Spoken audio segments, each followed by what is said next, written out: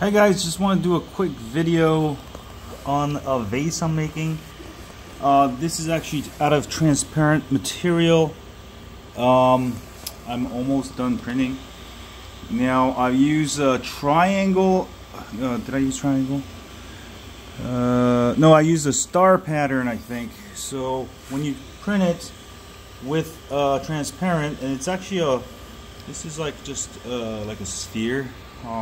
Basically it's round, but it gives that, almost makes it look like silver in between, translucent. So kind of cool. This is actually out of TPU material. I'm using my Ender 6 because this is too tall to print with my Prusa, but printing pretty well. I have some warping issues, so that's the only thing, and I need to work on because I haven't really messed with this printer in a while, but I'm still just letting it print because it's still printing fine. But yeah, pretty cool stuff.